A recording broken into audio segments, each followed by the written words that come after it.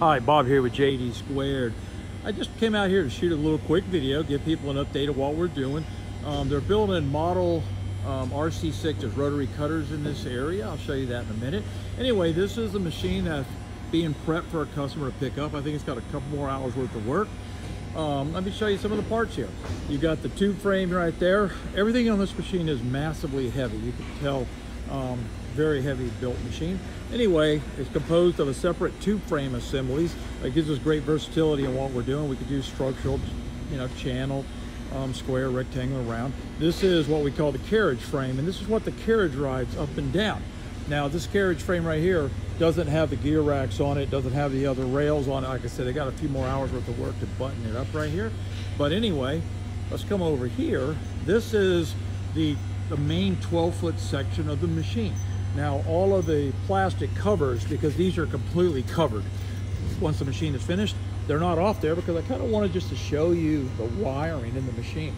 If we start right here at the computer, you can see how pretty we do that. It's not just for looks, it's for organization. If anybody ever has an issue in the field, we're going to want to be able to give them identifiers, like what wire numbers to work with. So if you notice, everything is labeled. That's the computer system, the one that we manufacture in-house, the new torch height control system. Pretty high quality. Now, coming up here, our machines, we use wire by a company called IGUS, and also their cable carriers, ultra high quality stuff, and it's very good at electrical resistance in a noisy environment.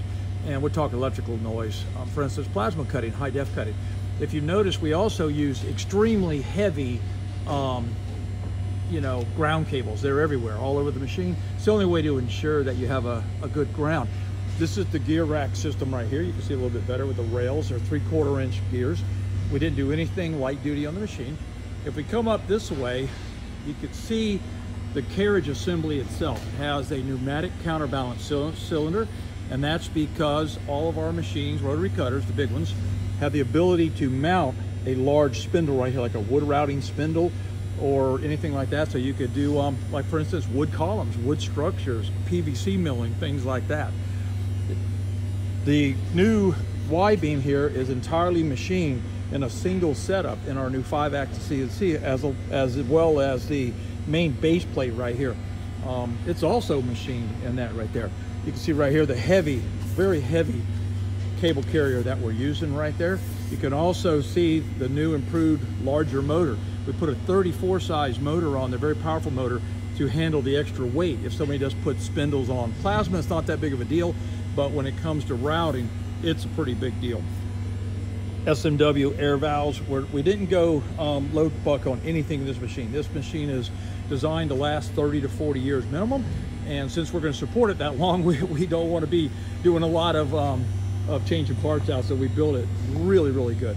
Complete adjustable stop system here. This machine does not have the tube stabilizer system on the machine, but this is the new system so that you can get absolute max travel on the machine to the chuck by adjusting the actual home position of the machine when she homes in. Now, as I mentioned, this machine doesn't have any of the covers on it. You can see this is one side of the cover right here. There's more covers go here, and then there's covers that go on there, and of course all the cable wire and all is completely covered also. This is the power head. We spent a lot of time R&D on the power head. Now, I noticed the springs are not on the machine yet. That's the ground strap right there that wraps around it. This motor, I can't tell you how many different motors we experimented with before we came up with one that was a very good, it would handle 3/4 to 6 inch pipe extremely well. Now, the entire system, we've upgraded the system a little bit to where instead of being limited to 6 inch pipe, we now have a moment of inertia limit. So for instance, we can handle 6 inch pipe 20 foot long without too much trouble, but you can also now do 8 inch pipe. You just got to stay within a moment of inertia value, so you can't exactly do a 20 footer, but you could probably do a 12 footer. This is the computer system that comes with it, with the on its pedestal. But if you come over here, let's see, let's get up closer over here. Using high torque drive pulleys that we machine in-house. Comes with chuck system right there. All the machines come with a complete water tray system. We have an optional water injection, fully enclosed system, so you could run Pico, which is our rust preventive solution that we represent. Anyway, this is the Scriber Mechanism, same one that's tried and true off the MAD machine. I noticed the cover's still, you know, going to have to be bolted down. You know, like I said, this machine has got maybe more than a couple hours worth of work, maybe 3 or 4. All the covers are off right here, but this is the guts of the machine right here. A lot of very precise machining. See how giant the ground wires are right here? Freaking giant. And so in this one here, we're running twin ball screws. Covers go on here, covers go out here, and that's going to help us protect the machine from dust right there.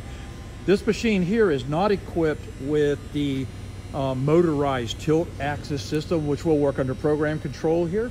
This one here, a customer really didn't need it, but all of our machines are tilt head capable. So this one here, without the motorized, is fitted with the adjustment. You see the torch deal moving up there?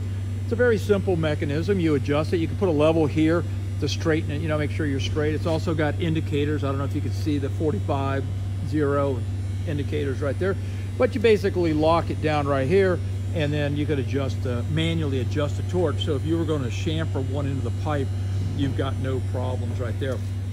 Now I also notice on this machine, we really spent a lot of time, attention to detail. And when I was designing the machine, I didn't really care for this open like this. So there's actual black covers that fit on there. And we did that for 2 reasons. One, because I thought it looked pretty. And the other reason too is it helps keep the machine clean in the shop right there. And to give you an idea of a commitment we have this machine, we realize that during the first year, customers are going to come up with some pretty darn good ideas for us that we should implement.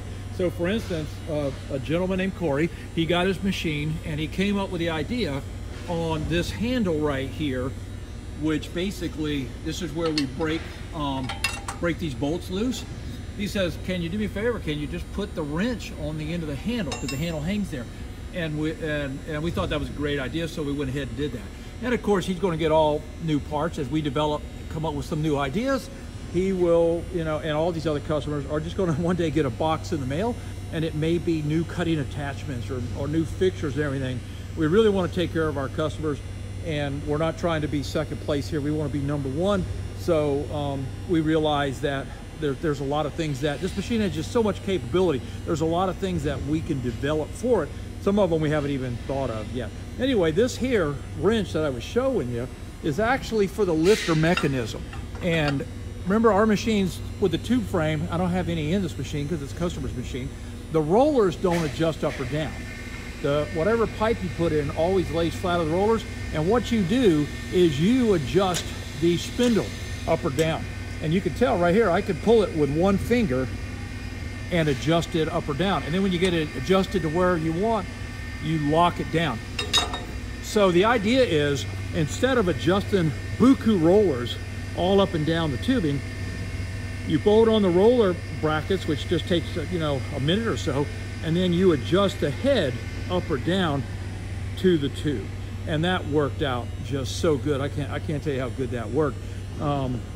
I see a couple other things. We don't have the covers on here yet, the scrapers, you know, a couple other things. But anyway, I just wanted to give you a quick little tour of a machine being built for a customer. Now, as this is, what do we got, December 4th, I think today, or 5th. We're moving into our new building, and this is the new building right here. We're starting to already paint walls. You can see like that wall there, we've already painted. We're gonna try to turn this whole place into a showroom looking type environment, but right now it's far from it. We're moving frantically, so we have a lot of pallets that are just basically things are hitting the floor, and it's just like, hey, get out of the other building, get here, we'll organize later. There's our new wiring room back there, because all of our wires, we manufacture on automated wire making machinery, so we don't have the issue of bad handprints, something. You can see other RC6s here being built for customers.